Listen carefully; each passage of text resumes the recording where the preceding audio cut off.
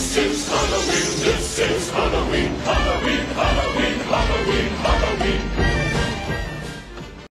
Right, hello, welcome to my channel. This is a very different video.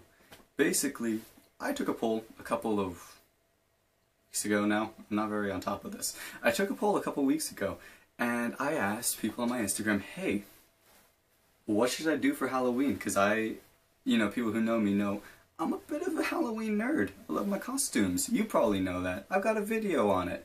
But basically, this time around, I wanted to make a Halloween costume, put it on the YouTube channel for views, and also just in case anyone wanted to follow along and just see what it's like. There was a great vote.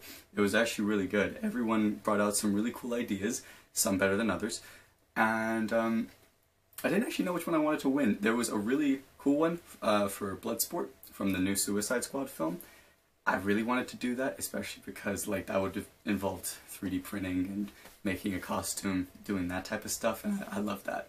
That would have been amazing. But also I'm quite glad that Jack Skellington won, because holy crap, that would have been a difficult project. But let me know if you want to see that one happen too, because I'm very happy to do that, and I might do it anyway.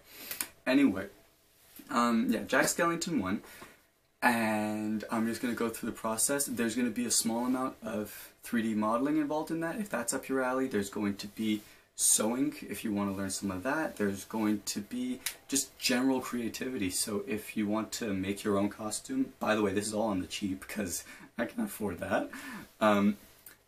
If you want to make your own, if you want to get involved with it, please jump in, pick up some of the stuff. I will link items that I use where possible, but some of the stuff was also just, thrifted.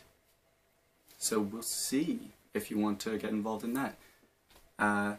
Please follow the process, and I hope you enjoy.